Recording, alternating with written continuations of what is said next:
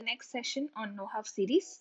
This video is about the implementation of a master-slave positive edge-triggered register. In general, registers are edge-triggered memory elements. The input is sampled only on a clock edge. If sampling is done at the rising edge of the clock, which means from 0 to 1 transition, it is called as a positive edge-triggered register. If the sampling is done at the falling edge, which means from 1 to 0 transition of the clock, it is a negative edge-triggered register. Registers are typically constructed using latches, and we have seen previous video about implementing static latches, which means both positive and negative latch using multiplexers and using transmission gate. The video link is given in the description box below, and here we will see one most common approach for constructing an edge-triggered static register, which is the master-slave configuration. So it is basically constructed by cascading a positive and a negative latch. This is the typical implementation of a positive edge-triggered register based on a master-slave configuration. The register is built by cascading a negative latch as the master with a positive latch as the slave. The behavior is different for different phases of the clock. First, let us start discussing what happens when clock is equal to 0, and I will tell you the reason why we have kept the slave with respect to a positive latch and why the master is designed with a negative latch to implement a positive edge-triggered register. Now, to start with, let us set clock equal to 0. When clock equal to 0, in the master stage, the input 0 of the multiplexer is selected and the D input is passed to the output of the master stage, which is denoted by QM. During this period, what will happen? The master will be in its transparent mode because input D is copied to the output QM. Now we have the slave stage, which is implemented using a positive latch, and when clock is 0 and a positive latch, the input 0 of the multiplexer is selected, and at this time when clock signal is low, the input data is held stable at the output for the entire period. So then the slave stage is said to be in hold mode. So this we can observe in the timing diagram also. So when clock goes low, what happens? When clock goes low, the master stage output QM is going to be the same as your input data. So you can see here when clock is low, the input data is exactly copied to the QM output, and at the same time when clock is low, for the slave stage, the final output Q is going to be stable for the entire duration of the clock signal. Now let us set clock equal to 1.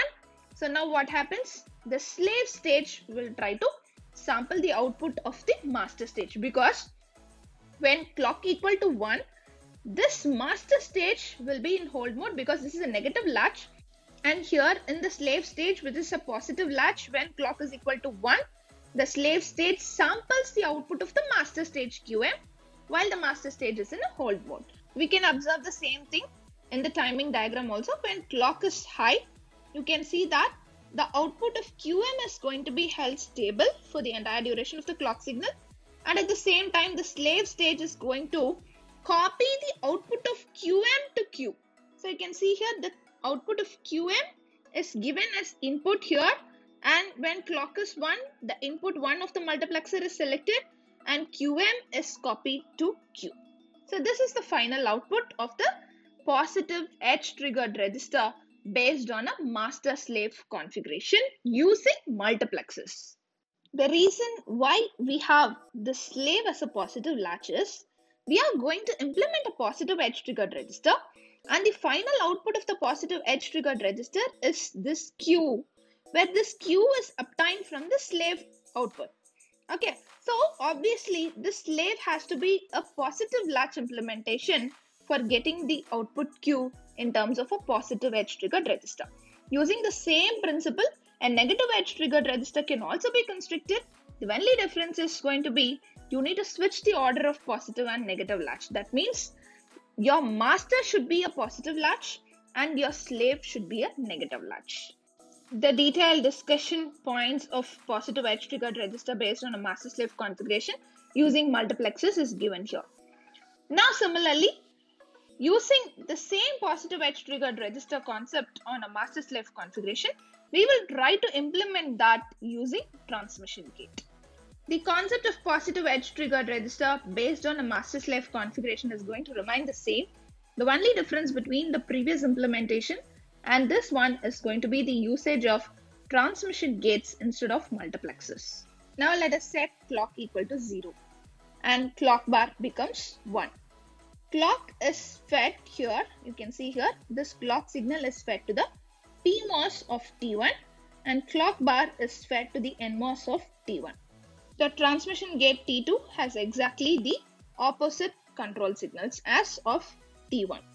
So now when clock is 0 and which is fed to PMOS of T1 and clock bar equal to 1 which is fed to NMOS of T1, T1 turns on, and since T2 has completely opposite control signals, T2 is going to be in off state. So this behaves like a master latch. When T1 turns on, the input D is sampled to the node QM. So you can see here, D input is going to travel through this transmission gate T1 and it will propagate to reach to the node QM. So when it reaches QM, by bypassing all these buffers, the same D input will be copied to QM. When clock is 0 and D is copied to QM, this master stage behaves like a negative latch. Similarly, let us see what happens for a positive latch when clock is 0. And here also you can see that when clock is 0, here this clock 0 signal is fed to PMOS of T4 and clock equal to 1 is fed to NMOS of T4. So therefore, T4 turns on in the slave stage and T3 turns off in the slave stage. When T4 turns on, obviously it is very clear that the input data is going to remain stable at the output for the entire duration of the clock signal. And hence, we can conclude that the slave stage, which is implemented using a positive latch, is going to be in hold mode.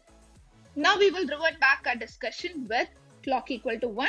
So when clock equal to 1, we can see that T2 turns on and T1 is going to be in off state. So the master stage will stop sampling the input. Instead, it will go into a hold mode to retain the output to be stable. And here when we see that in the slave stage for a positive latch implementation and when clock becomes 1, we have T3 to be turned on and T4 is going to be in off state. So obviously here it is very clear that the QM output is going to be sampled or it is going to be copied to the output Q.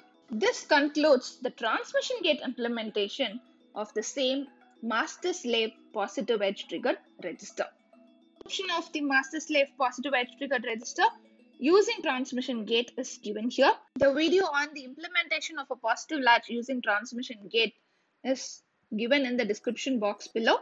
Kindly refer to that and try to implement a negative latch using transmission gate, and then you can use that particular concept to implement the same of master slave configuration for a negative edge triggered register just by switching over the preferences of master stage to be implemented with a positive latch and slave stage to be implemented with a negative latch. Thank you all for watching this video through Electronics Insight channel.